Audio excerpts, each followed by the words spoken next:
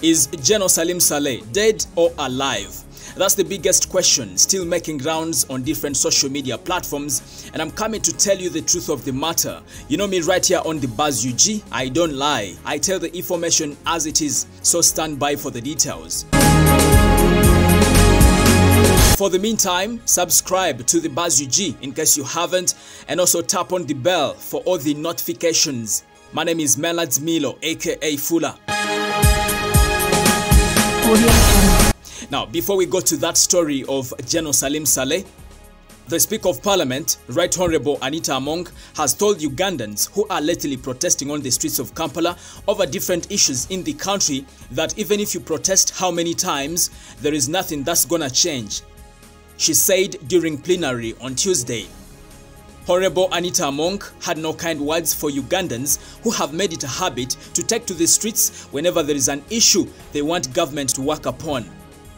Now, in her own words, she said, even if you protest, nothing will change. You can protest as many times as you want, but nothing will change.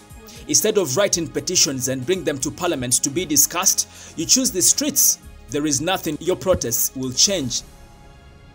Well, there you go. That's a statement directed to Ugandans who are lately protesting over different issues in the country.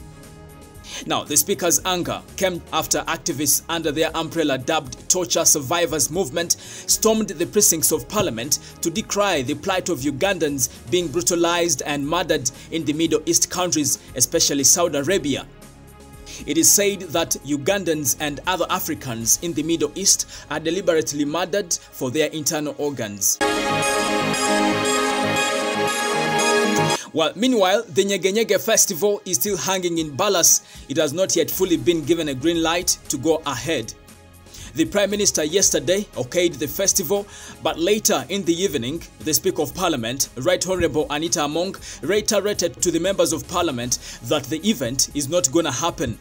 So the battle right here is between the Prime Minister, Robina Nabanja, and the Speaker of Parliament, Right Honorable Anita Among.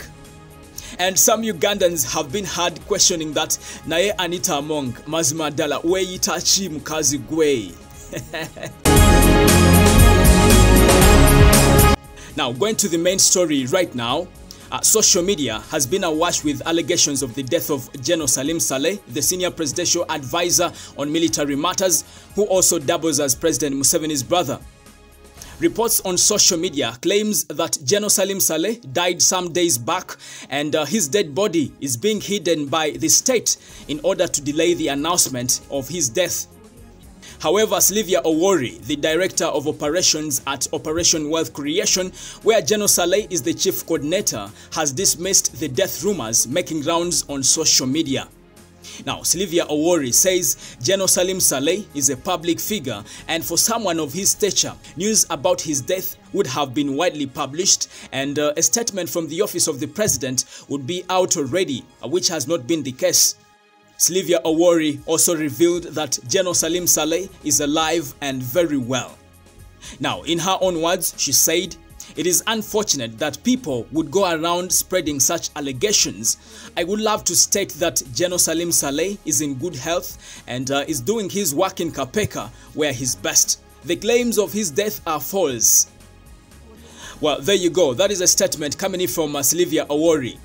But personally, I think Ugandans who are demanding to have a look at General Salim Saleh are not gonna believe mere words.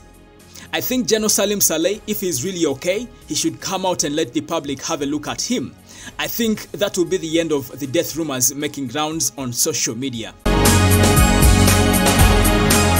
Anyway, that's the latest update I got for you this morning.